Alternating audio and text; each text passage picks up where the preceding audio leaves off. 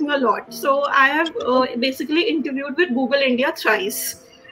In the last 1 year, I got a test link from the recruiter again, like on LinkedIn. So I feel that since I'm very active on LinkedIn, my LinkedIn profile has been noticed by the recruiters.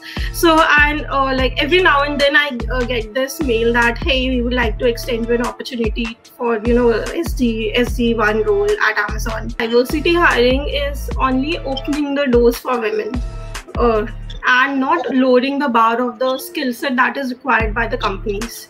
In the last 6 months, I've sat in so many off-campus process, like I cannot even count. So I've seen that many tier 3 students, they are also sitting along with me. So I definitely feel that this gap has been narrowed. Hi everyone, I hope you all are doing great. So I have come up with yet another amazing video in which I have a very special guest for the day. She is Shreya Prasad. She's currently pursuing her Bachelor's of Technology in IGDTUW Delhi. And in this video, I have discussed with her 6 important interview experiences that she had off campus with some of the amazing companies all over the world.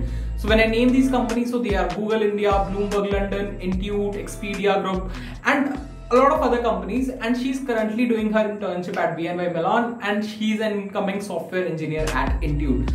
So you can think how important this conversation would be for somebody who is looking forward to prepare for these off-campus opportunities and would be able to know how to apply to these off-campus opportunities.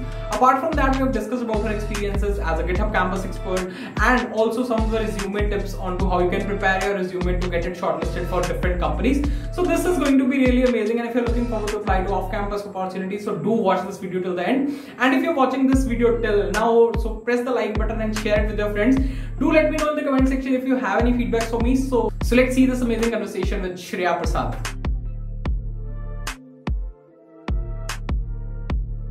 Much Shreya for accepting the invitation and coming here. Hey everyone, today I have with me Shreya Prasad. She is a final year undergraduate at IGDTUW Delhi. So we'll talk about her amazing journey throughout the college. A lot of companies she has interviewed with off campus. When we talk about these companies like Google India, Bloomberg, Intuit, Amazon, Adobe. So like a lot of experiences she has of interviewing with these companies, and this amazing conversation will be like very enrichful, and you will be getting to know more about how to crack these companies, and it would be a great learning experience for all of you. But before starting with today's conversation, let's have a brief introduction of Shreya. So thank you, Arsh, for inviting me to your wonderful podcast. So hey everyone, my name is Shreya Prasad, and as Arsh described, I'm a final year CC undergrad from IGDTUW. I'm also working as a software engineer intern at BNY Mellon, and I'm also a GitHub campus expert and a GSOC mentor at Circuitverse. Great. So that defines you completely. Like a lot of things are there in your intro, so it takes you a lot of time to introduce yourself. So we'll discuss a lot of things in this conversation as we go ahead. But before moving upon to the actual processes for these off-campus companies, I would like to know more about your college life, and you have been a part of a lot of communities. So how those communities contributed to your growth as well as your career opportunities. Right.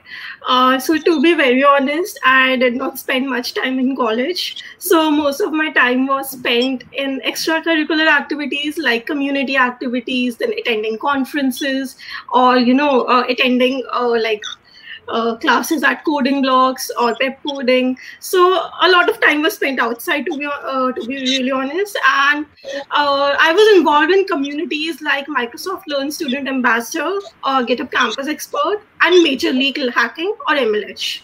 So my interest was developed in these communities because I met some people who were into these communities, and they were doing really great. And they were really great public speakers, to be honest. And when I joined college, my public speaking skills were not so great, and I used to get stage fright. So that was one main motivation for me to join communities. So through all these technical programs, I was able to overcome my stage fright. I met some really great developers, and it also improved my technical writing skills, my public speaking skills. It improved my networking ability, and it also opened doors to many scholarships and many opportunities. And this is how I also got my first internship as well. And being in a community has been one of the greatest experiences in my college life because, whenever you achieve something, your achievements are celebrated by the community. And when you are surrounded by people who are always learning something, always doing something, so you are also like you're inspired by them, and you are always motivated to put your best foot forward. So as of now, like in communities, I'm actively a part of GitHub Campus Expert community, and being a campus expert has opened a lot of opportunities for me. So I now have the privilege to work with the GitHub Docs team on the GitHub Docs project, and I'm also part of the GitHub Education Stream team, the team which is handling the Twitch handle of GitHub Education. So as you can see, I got the opportunity to meet a lot of amazing people. It has opened a lot of doors for me, and I'm learning a lot, and basically it is pushing me out of my comfort zone. Great. So coming up with participating in these community activities, organizing hackathons, talking with a lot of people, taking seminars, workshops. So it's also a learning experience for the speaker itself. Like we get to know a lot of things from people who are asking questions, like a lot of good learning experience we get. And as you already mentioned, it even helps us in career opportunities, and even in sometimes like it plays a part during our interviews as well, like when we have to present something, so our presentation skills improve quite a lot. Right. So that's pretty much amazing. Like we'll move on to your off-campus opportunities, like the interview processes that you sat for. Like you have been interviewed at various companies like Google, like Bloomberg London, Adobe, Intuit, and like a lot of companies. So I would just like you to mention about some of the important details about these companies, starting from the online test. What were some of the important things when we move on to the interview round, and how you got to know about these opportunities and how you applied for them? That's the major thing. So we'll start with one of the companies. Like we'll start with Google India. So how did you get to know about that, and what was the entire process? Great question, Arsh. So in my third year, I applied on their careers page. That was for Google Singapore location.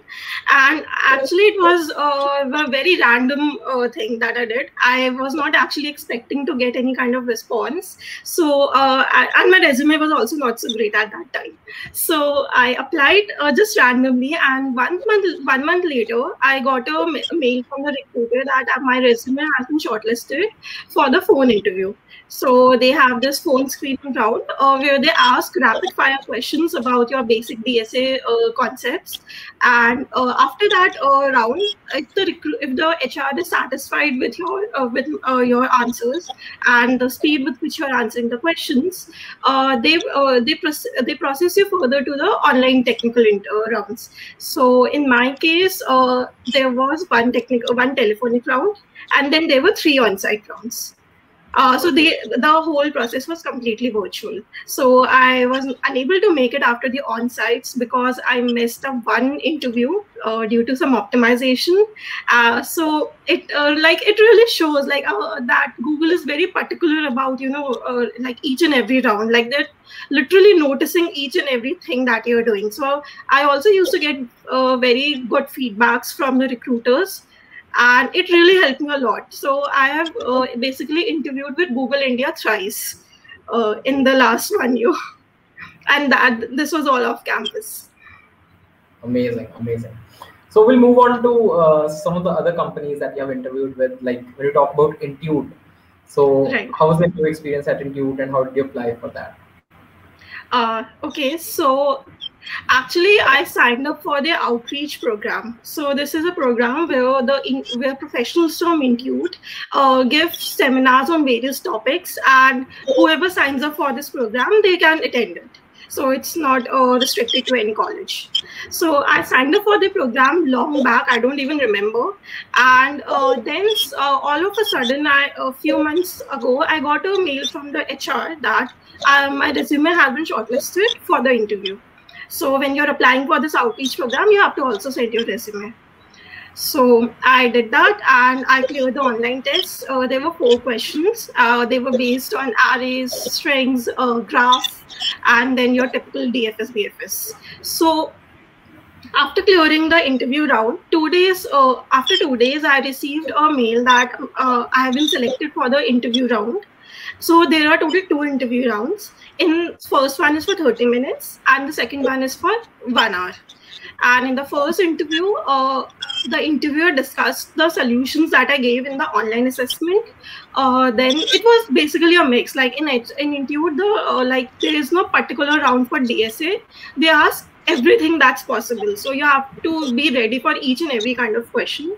So I was asked a DSA question, and then HR questions, then my questions on my past experiences, my projects, and yeah, so that was it for the first 30 minutes.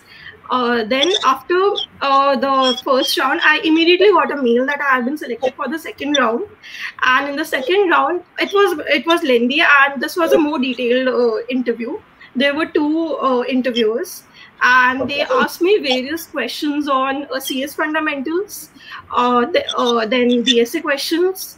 Then I had to explain my projects, then your typical HR questions. And they also are, in the end, since there was some time left, so they also asked me very simple design questions. Like you have to design a human body using OOPS concepts. So these kind of questions, and which can be easily done. Like there's no need to worry about all these questions. So after the final round, 2 days later, I got the mail that I have been selected for the software engineering role. Great. So I can see in your profile that you have also interviewed at some of the international companies, like when we talk about Bloomberg London. So how is the process of Bloomberg, as it's an international company? So it's different from a process that is generally held for an Indian company, like for the Indian headquarters. Okay, so first of all, there is no online test for Bloomberg. And secondly, they have a dedicated round for system design. So in terms of DSA, the questions are not very different. They just want you to answer the questions quickly. You need to be very clear with your concepts, because only then you will be able to answer them quickly. And they also expect you to come up with some kind of optimization in case there is some time left, and if it's possible. And they are it's pretty much similar to the Indian standard. Great. So coming upon to some of the other companies, like you have also interviewed with Adobe. So how was the process at Adobe, and how did you get to this opportunity? Okay, so actually, this was a luck, to be honest. Came to know about the test link from one of my friends. It was at last moment, to be honest. So I got the test link. I attempted it it was on HackerRank. So there were MCQs on all your quantitative questions, your PNCs, then mathematical questions, and then there were 2 coding questions. So so that was the first round, and then after that I got a call that I have been shortlisted for the interview round. So it happened on it was a telephonic round, and there was no video, no coding. It was just purely on telephone, and Adobe conducts only one interview round. So after that, since it happened during my when I was in my 3rd year, and I was not fully prepared, to be honest, so I was rejected at that time. So I don't really understand what happened, since I gave all the answers, but it happens. Like rejections, they're a part of life. Yeah, and we do try to learn a lot of things from these rejections. Talking about some of the companies, like there are a lot of companies in the list, right? So the next company that I would mention is Amazon. You have also interviewed at Amazon. So what was the process at Amazon, and like was there any specific program or something?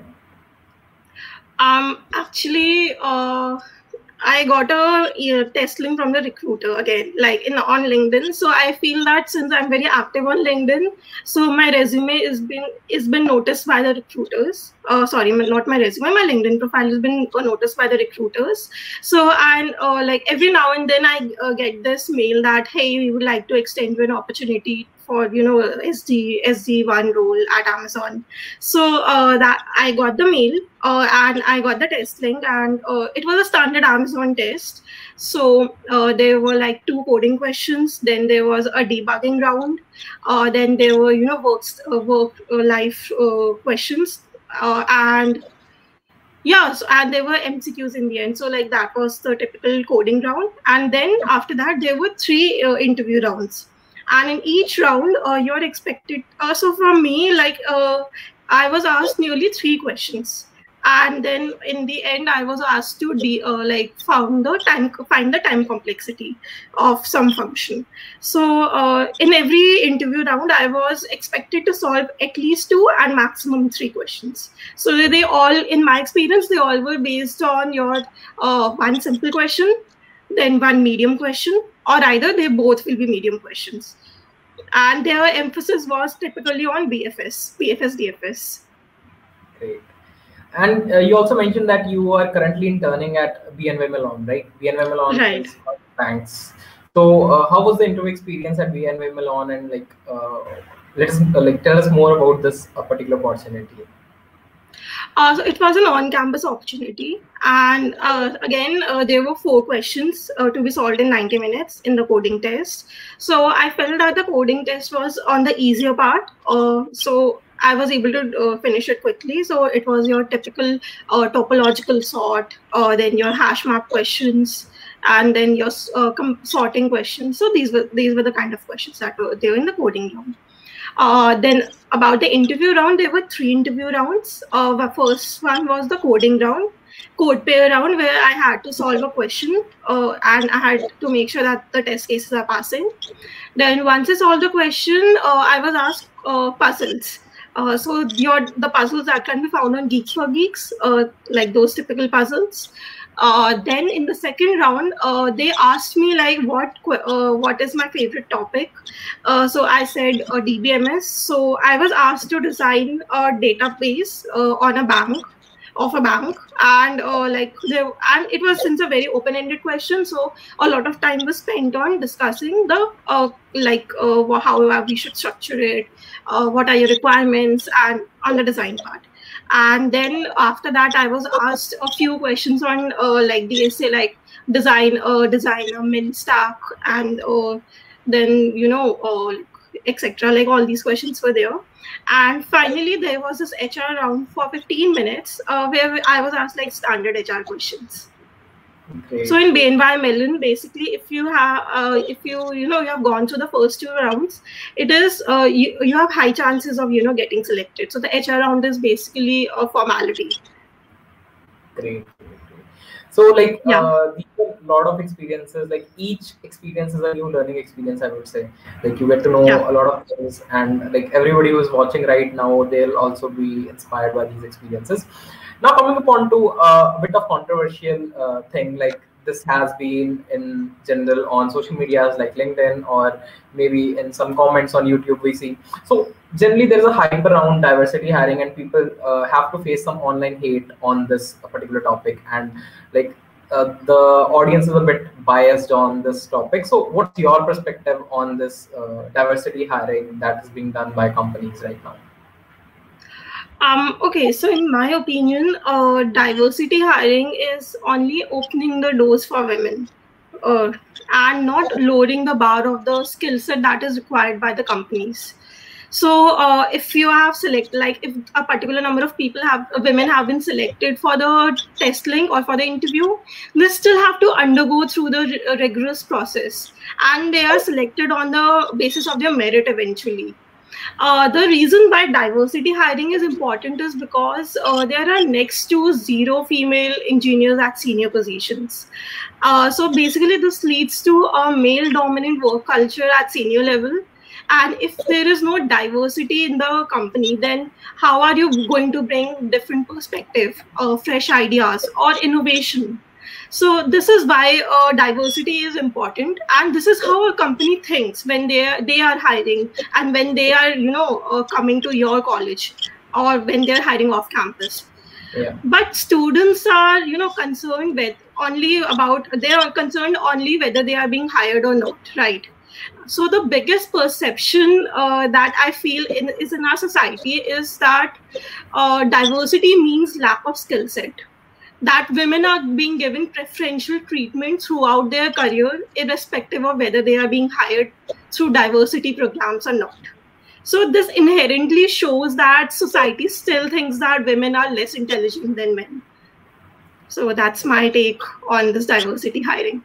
Yeah, different people have their different perspectives. So like it is like people, like even if you are selected through diversity hiring, you have to go through the complete process. All the interview rounds are conducted, and like the entire process you have to go through, even if you apply for it off campus or on campus. But yeah, like the things are there. We can't just justify anything or something. So like one thing more, like with this remote setup or remote hiring, do you think the gap between tier 2 tier 3 colleges have and tier 1 colleges have narrowed down, and like people are more open to new opportunities, and like there's no dearth of opportunities right now?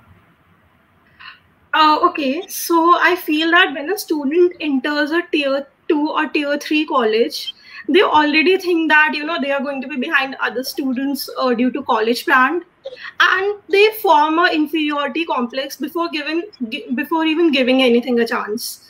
So even when opportunity knocks to their door, they are not prepared for it. So I feel that they cover up their lack of preparation with an excuse that they're from a lesser known college, and that's why they are rejected.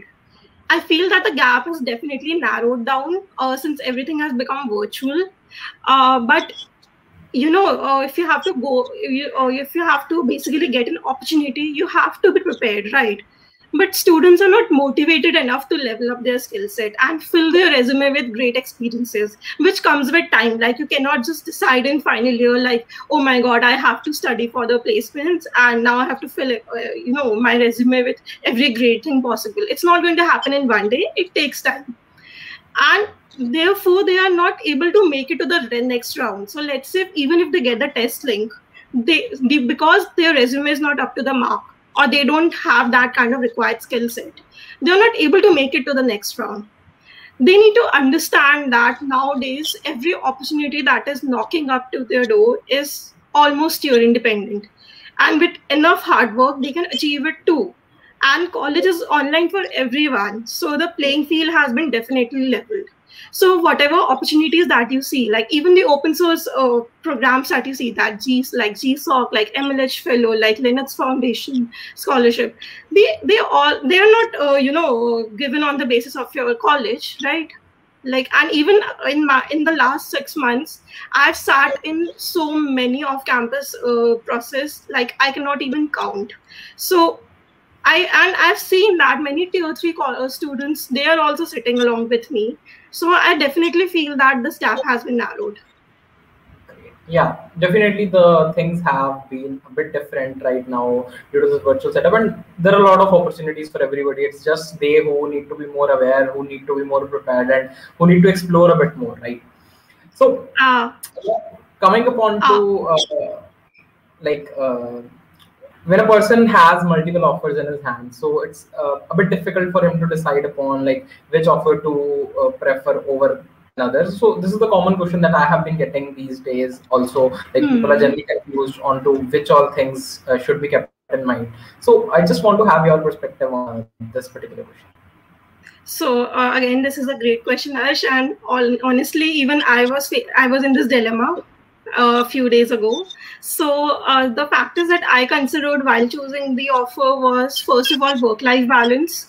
In my past internship, the one thing that I've learned is that if you don't have work-life balance, then you won't be able to focus on your work, right? And you will not be as productive as you want to be.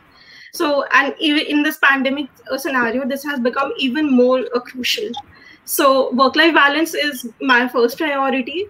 Second will be the scope of impact that you can make through the products. So whichever company that you are choosing, just do some research, like what products they are working on, and whether you feel that you will be able to contribute to that, or you will be able to make some impact and learn from them. Thirdly, domain. So there are various domains like you have fintech, you have retail, then you have product-based companies, and so on. So you have to understand that in which domain you want to be in at the moment. So that's the third aspect. Then the final one will be brand value and CTC. So of course, brand value matters and CTC also matters because we all are basically earning, like working for that. Yeah. Great. I hope this people decide upon what to choose and what all to be considered while dealing with multiple offers and choosing one among them. Now, coming upon to one important aspect of whether it's an on-campus or an off-campus hiring, but major role it plays in the off-campus hiring, where people have to pass on the initial screening criteria through their resume. So resume is one of the factors that plays an important role, whether in the initial screening or further in the interview rounds. So how has been your experience with framing and curating a good resume, and like your perspective on how should we create a resume and some do's and don'ts on resume? All right. So if you are applying for an internship, I would say that personal projects matter a lot. And you should be basically have some, your open source contribution, competitive coding profiles, some community work, your technical documentation skills, any scholarships that you have gone, any achievements you have. And all these things, I feel in an off-campus setting, it's important that you first go through the job description of the job that you're applying for, and then tailor your resume according to it. So you have to basically, it's all a matter of structuring all these points according to the job description. So these are the do's for the internship. Now the do's for the full-time role is all of the points are going to be similar, except that past internship experience do matter. So that's how like I was able to level up my resume due to my past internship experiences. And as far as the don'ts are concerned, whenever you are adding a project, just make sure that you have actually done it and not just, cloned it from another GitHub repository. Because when you are adding a project, you are going to, it is very much, required to add a link, because that shows legitimacy of your project. So if you don't know anything and you are just adding it in your resume, it's not recommended, because in an interview you will be like cross-questioned and you can get caught. First thing. Second thing I feel is people they add things like Microsoft Word and then using Microsoft Office as a skill set. Please don't do that at all. That is not a technical skill. And so just learn some your C++, your programming languages, your development, like any development domain, anything, learn that and then add it. But it is recommended to do one project or the other for adding it, and it should not be a simple project that can be found easily on the internet. So I feel like these are some do's and don'ts. Like there's not much to add, and just stick to whatever you are doing. Like prepare very well for your DSA or DSA skills. Just make your lead code profile or code forces or code like code chef profile very good, and I feel that it will do the trick. Great. I hope this amazing interaction will help a lot of people to know more about these companies and a lot of learning experience they're going to get into experiences. Coming upon the concluding part of our conversation, like I would like to have one final piece of advice from you for the audience that are aiming at cracking such tech companies.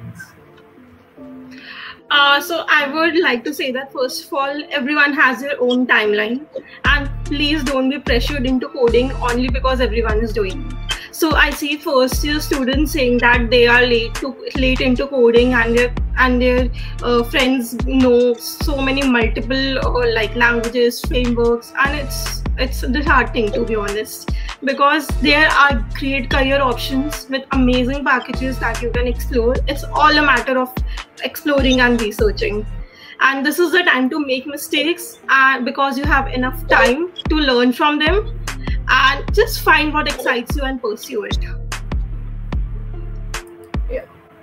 Great. So much, Shreya, once again for coming in your experiences. I hope it will be really a great learning experience for everybody who is listening. Thank you so much once again. Thank you, Arsh, for inviting me. It was a real pleasure. I hope you people liked this conversation and you had some really good insights into how the interview processes at different companies of the world like Google India, Bloomberg London, Intuit, Amazon, and a lot of other companies have been. So this had really given you some cool insights how you should apply and prepare for these companies. Thank you so much once again for watching this video till the end, and let me know in the comment section if you have any feedbacks for me. Also, do share it with your friends and subscribe the channel. Thank you. All the best. Good luck. Bye-bye.